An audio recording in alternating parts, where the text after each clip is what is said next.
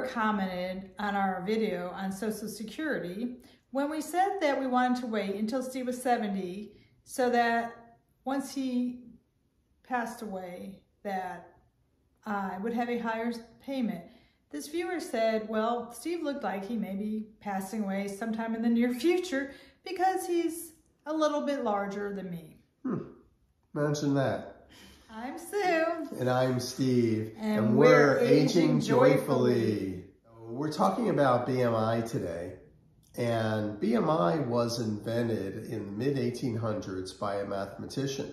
Not a scientist, not a doctor, but by a mathematician. So it is the commonly used standard for health in America, but it has many downfalls.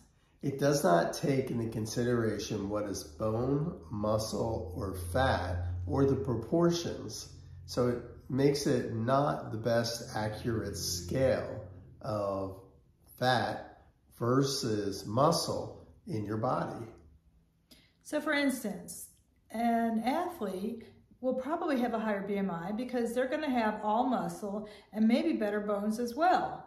So it's not going to consider that, and it would say an athlete is unhealthy. Absolutely, and that's not always the case. Insurance companies charge more for people with a higher BMI. So the interesting thing is, and we're going to put our sources here below. There was many sources, and I'm sure there's many, many more. We are not health professionals or professional anything, right? Right, exactly. We just decided to research it when they thought that Steve would perish before me or have a shorter life expectancy. He is older than me, and in general, men do have a lower life expectancy. There's so many different tables and numbers of life expectancy. In general, women are expected to live 3 to 4 years longer than men. We're not going to go into all of that. And because I am over 4 years younger than Steve, I will, in theory, live longer than him just on our age difference alone. But in addition to the age difference, I should live another 3 to 4 years longer than him. That this person thought that Steve had a much shorter life expectancy because he's a big fella. Big fella, right? What did my dad used to call you? Big guy? Big guy. Yeah, my dad used to call him big guy. But we're going to tell you why he may actually live longer than me. So the people who have a higher BMI tend to be bigger, of course, and you associate being bigger with having more muscle and being stronger and able to lift heavier things and just have more muscle mass. One study found that people who had low BMIs actually had low muscle and were very inactive. They had a higher metabolism. They ate less foods, and they were less active, and they were actually a lot less healthier. Fat does offer protection from injuries. So sadly in America, we just value the thinner the better. But there are many other factors to consider when thinking if somebody is healthy or not. You really need to look at a person's metabolic health. Absolutely. So another way of measuring whether you're healthy or not is through a metabolic measurement by doctors drawing blood and having it analyzed in the lab for your blood sugar, your triglycerides, your HDL, your LDL, your waist circumference, all those great tests that you can't wait to get the readings back to see how healthy you are or where there might be some issues with your diet. Other things to consider are your stress level and your sleep habits. Sleep and stress have a big part in your health. Absolutely. You need to get adequate amount of sleep. Go to bed at the same time every night. Sleep for 7 to 8 hours of sound sleep, and then do it all again the next day. And we have a great video on how we switched our bedroom to make it more sleep friendly and the actions that we took to get a good night's sleep. So we have some other health videos out there that help help you get healthy. We've lost weight recently, and both of us are off of all of our medications. Absolutely, yes. Being off of medications is wonderful. And, you know, that my blood pressure is still in check. My cholesterol, will have that checked when we go to the doctor again. But it feels good to be off of your medication. This last trip that we went on is the first time that I went on a trip without having to take medication while on the trip, which was pretty abnormal for me since I've been taking cholesterol and blood pressure pills for 30 plus years. We received a magazine in the mail and I opened it up and it turns out the man had a stroke from having a decayed tooth. So me having a decayed tooth with no symptoms was extremely dangerous. That could lead to stroke or heart attack or death. So when we look at longevity between Steve and I, sometimes I think that Steve is actually the healthier of the two. I mean, we could look at my parents for one. My father smoked 3 packs a day. And as a child, we always planned on who was going to take care of mom when dad died. I mean, we had this discussion our whole lives. We were sure that dad was not going to be around longer than mom. There was no way, right? Yeah, it's amazing what's in the cards and how they play out as to your life and your longevity. And dad lived 14 years longer than mom.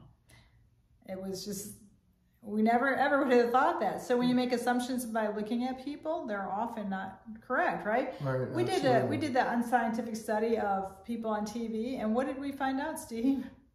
So in 60s TV shows, they always portrayed the maid of the house as being a big, overweight woman, and then the woman of the house, the wife of whoever owned the house or the star of the show, was always thin and petite.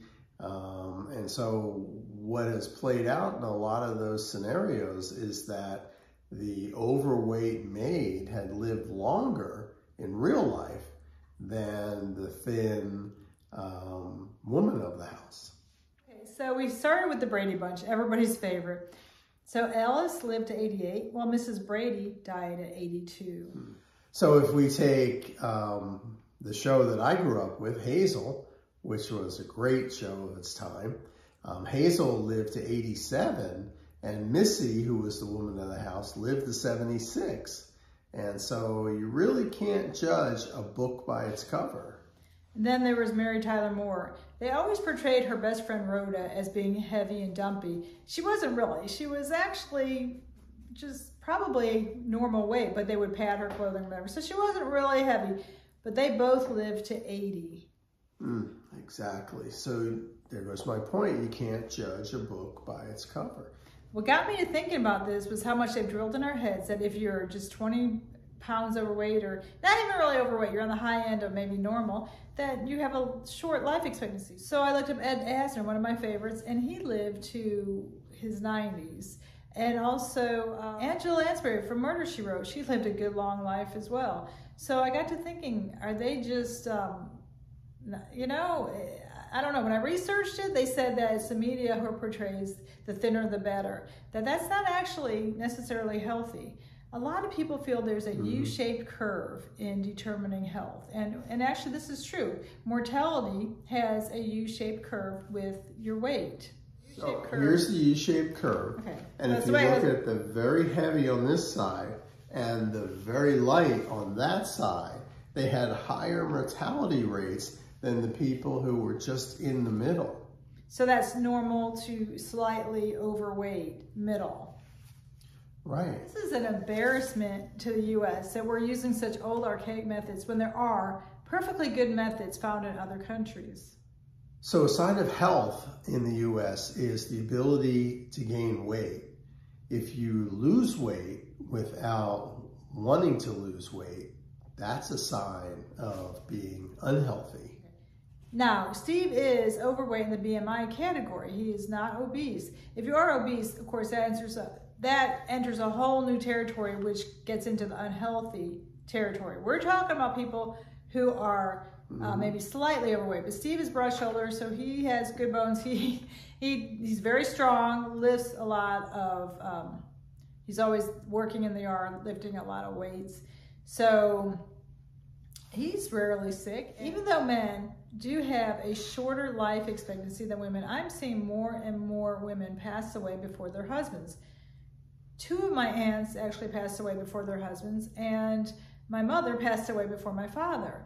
So I'm seeing that women are leaving this world before their time. I'm not sure exactly why that is. One reason, my personal thing, is that I believe that men get much better health care than women. Steve and I have recently started going to each other's medical appointments, the same doctor, appointments back to back. So I see how they treat Steve versus how they treat me. And they'll order more tests or listen to him much more thoroughly and do much more with him, with the same doctor. And this isn't just my viewpoint. I've seen this over and over again in articles, that women do not get the same treatment as men.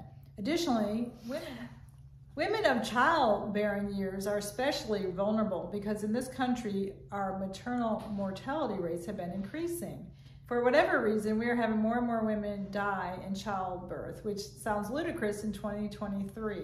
One reason some people feel that the U.S. doesn't have an ideal life expectancy is the lack of universal health care in this country.